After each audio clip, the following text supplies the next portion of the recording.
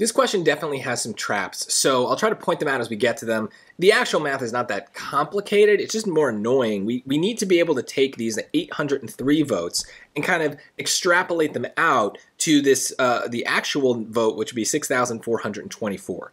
So first and foremost, a big trap answer is choice A. That would just be from subtracting 483 from 320. That's way too easy. This is the second hardest question on the test, supposedly. So it's not going to be like a subtraction of two numbers. Plus, you didn't even factor in the 6,424. So at the very least, just cross that out. You know, even if you have no idea how to do it, that that's going to be way wrong. So what we really want to do is try to use proportions to figure out what the actual value of the vote totals would be. So let's do Angel, since he's the one who we're kind of focused on. So he has 483 votes out of the 803 votes cast in this poll. So I want to know, okay, how many votes would he actually get of the 6,424? So this is a simple ratio. There's no real complication here. We're just going to kind of cross multiply and divide. So what I would do here is just multiply both sides by 6424. And then here my calculator is going to take over. So I'm going to do 6424 times 483. And that's 3,102,792, which we're going to divide by 803 to get that x is 3,864, and we can see where trap answer number 2 comes in, right? That's Angel's votes. Angel's votes. But we don't want Angel's votes. According to the poll, by how many votes would Angel Cruz be expected to win? So we need to know how many votes he wins by. So here you might just be able to estimate.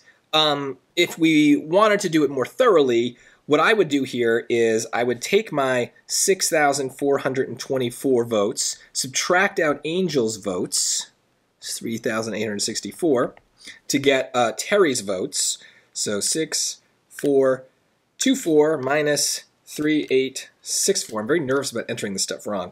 Is 2,560 for Terry, right? And now I can do, getting kind of messy here, I can do some subtraction with these two numbers to see what the difference is, right? So 3,864 minus 2,560 is 1,304, which is choice B, which is the answer.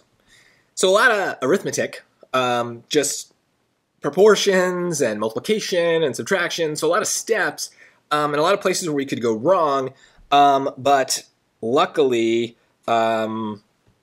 it's not really in the algebra, I guess. Maybe that's a good thing. I guess a little bit with the cross-multiplying. But especially when we get to the later part of the test, if you get these answers like choice A that feel too easy, then make sure you just cross them out. You know, even if you have no idea what to do, at least guess from something else that seems more random to you. It's probably more likely to be right.